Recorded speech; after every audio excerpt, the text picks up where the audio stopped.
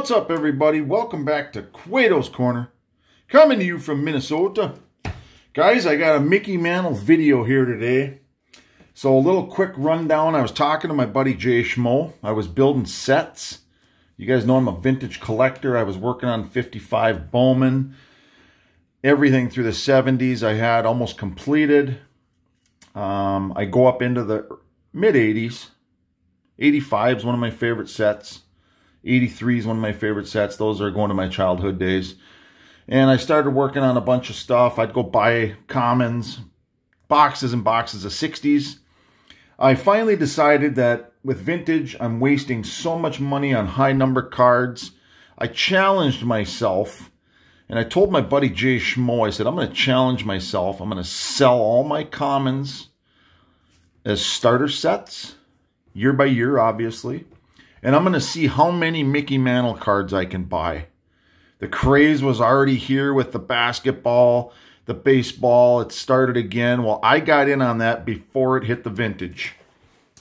So far, I've grabbed a few nice mix. I showed you my antique find a couple videos ago.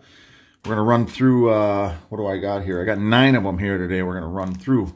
So, first, 59 All-Star.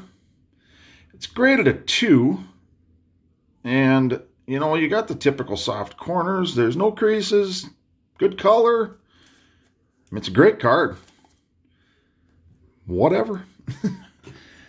Every one of these cards also, this is a Mantle Blasts for 565-foot bomb ski. I won this on eBay for, in an auction, I believe it was like 40 bucks. That was the more expensive one. This one I won on eBay as well, 67 Mantle. Cool. Awesome looking card. And this one I already have a couple of because I completed the 68 set, but came across and I got it cheap. I know it's miscut or off-centered. How it's a 1.5, I don't know.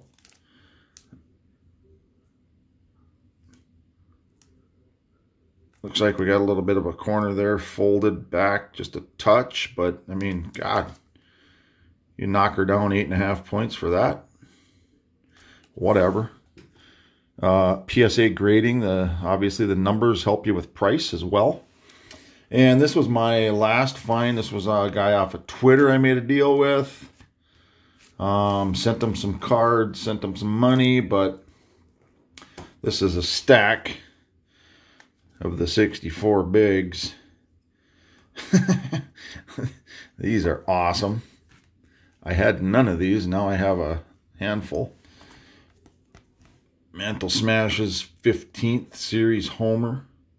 These cards are cool. The only one I had was my Killebrew that was autographed that Crosby had bought for me. But since I went on my Mickey craze, this came about. So here's the deal. I got in on this before everything went nuts. These cards, I'm actually still waiting for about 20 to show up.